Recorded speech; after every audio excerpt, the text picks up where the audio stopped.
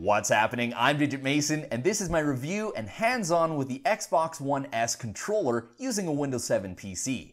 It's also a follow-up to my previous video, my unboxing and first look, and you can check that one out right over here. Before I begin, just a full disclosure, the controller I was using before this one was an Xbox 360 controller, so a lot of what I'll have to say about the Xbox One S will also apply to the Xbox One controller, so sorry if I'm recapping some old news. And just to reiterate, I'm using this on PC because I don't own an Xbox One.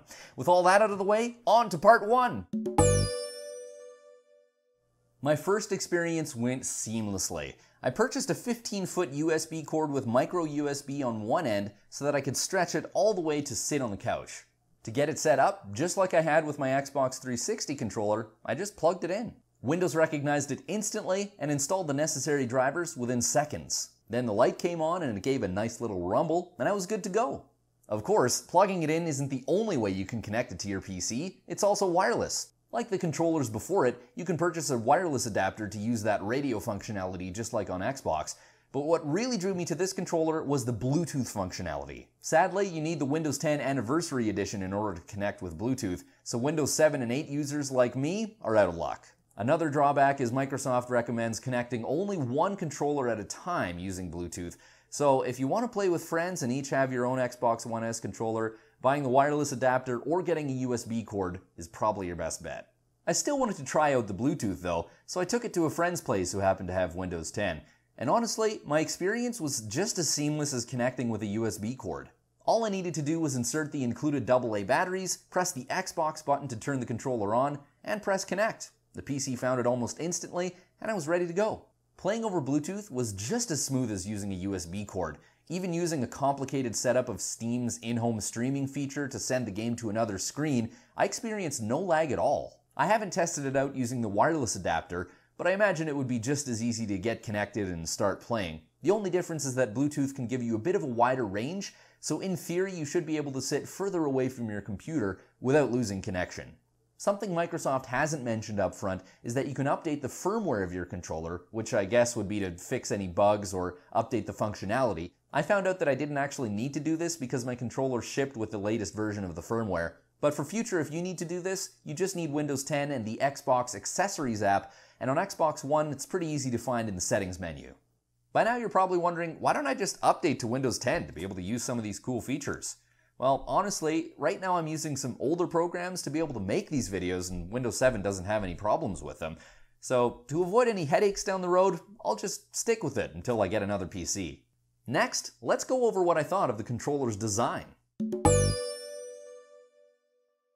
Microsoft reportedly spent over $100 million refining the design of the Xbox One controller after creating what many would consider the gold standard input device with the 360 controller.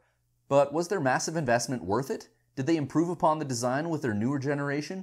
As I said in my previous video, it was the look and feel that really got me hooked on this controller, but Bluetooth functionality aside, this is essentially a fresh coat of paint on a controller that's been out for just over 3 years now. Because of that, a lot of what I'm going to say also applies to the Xbox One controller.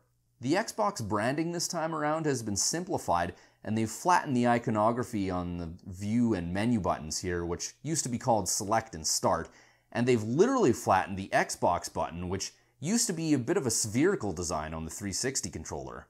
You can see more instances of where they've trimmed the fat all across the board here, like for instance, the coloring in of only the letters on the A, B, X, Y buttons. The D-pad has been changed from an 8-way down to a 4-way, and there's much less bulk along the hand grips, as well as the battery pack in the back.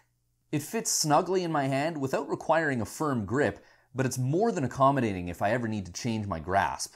A lot of attention to detail was put into the ergonomics here, starting of course with what sticks out most, the joysticks.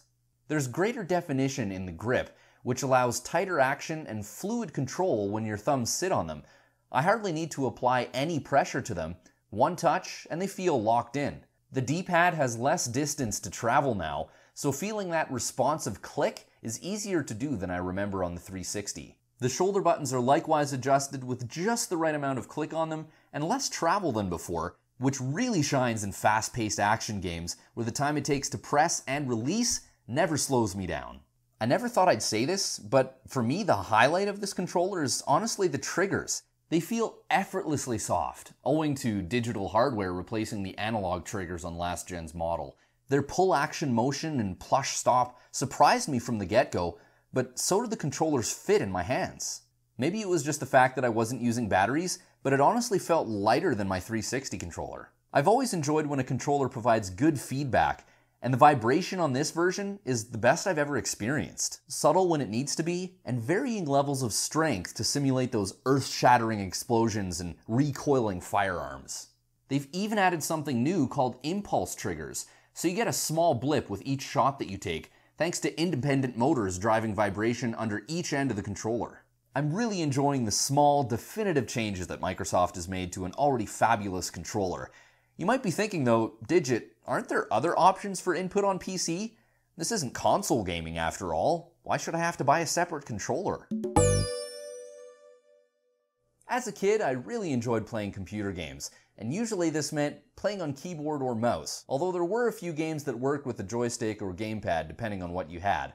The kinds of controllers that I would use on PC were generally pretty terrible. Joysticks didn't work very well, the button layouts hardly made any sense, and it always was a hardship to try and configure the controller to work with the game that you were playing. My family never owned any console, but when I was able to go over to a friend's place, all of those issues with controllers was wiped away. The directional pads made sense, so did the buttons, and they didn't have to try and accommodate keyboard and mouse because they didn't have that option. Recently, however, I was introduced to Steam, proper gaming on PC, and ridiculously cheap sales. At that point, it made perfect sense to get this guy, the Xbox 360 controller. Many games that I wanted to play already supported it, it was highly praised in the PC community for its usability, and thanks to friends who owned an Xbox, I already knew this controller really well. Microsoft natively supported the controller with built-in drivers, so it was kind of a no-brainer for me, and I consider it an investment in my experience. Let's be honest though, there are certainly games out there like Age of Empires 2 or older games that really have hit or miss support when it comes to controllers. Still, there's a multitude of games out there, both old and new, that are really enjoyable to play and work just as well on a controller. I just want to enjoy some of my favorite games, and a controller that plugs in by USB makes that even easier. But enough backstory on the controller and using it on PC, what's my final verdict?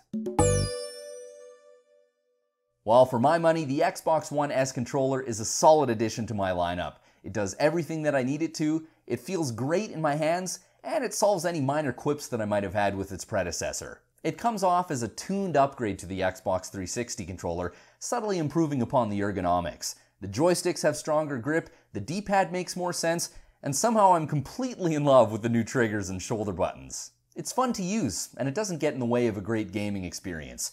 The one thing that hasn't changed is the button layout, and really there was never any reason to change it anyway. And of course, the lovely color palette that I couldn't resist looks just as good in person as it did in the ads. There's enough options to connect it to your PC that you should somehow be able to make it work, whether with the wireless adapter, Bluetooth on Windows 10, or any old micro USB to USB cable from my experience. One recommendation I'd make if you're going without the cord is to get some rechargeable batteries. I haven't tested the battery life of the included AA's, but if you invest in something like the highly rated Panasonic Eneloop brand, you'll save yourself some money in the long run, as well as any frustrations from having to replace the batteries over and over. Because of my own stubbornness, I went with the wired option, and in my experience you can get a 15-foot or longer USB cord fairly inexpensively. There you have it, thanks for watching my review and hands-on of the Xbox One S controller. If you enjoyed the video, be sure to give it a like and subscribe to my channel for more gaming videos each and every Wednesday.